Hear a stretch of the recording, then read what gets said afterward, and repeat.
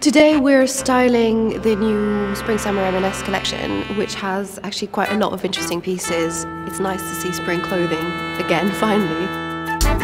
Well, we've decided on the first look we're going for a schoolgirl inspired look, something that Prada did really well on the Spring-Summer runway. I think there's going to be a lot of layering, a lot of buttoned up collars. We're still playing with a very oversized shape. There's still a lot of really playful flirting with patterns.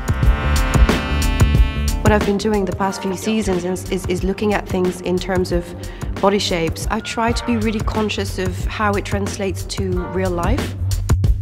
So far we've put together 2 looks and 2 different models. One that was a bit more of a casual, maybe workwear, day wear, and another one that could be a little bit more funky that could actually go from day to night. I loved how she felt actually when she came down, and I think really it was the boot that finished it off. I think if we had put her in a different shoe, you would have seen a completely different girl come down the stairs.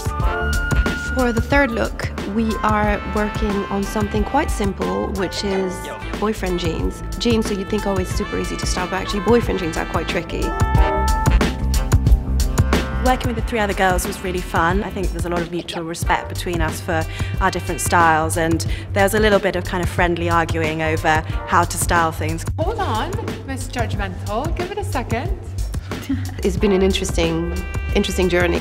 4 looks. 4 amazing looks, yeah. And actually there's nothing that we styled that couldn't be worn for each season.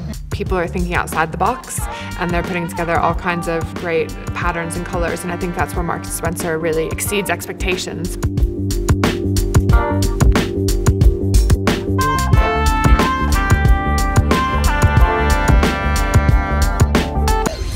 zeel, zeel.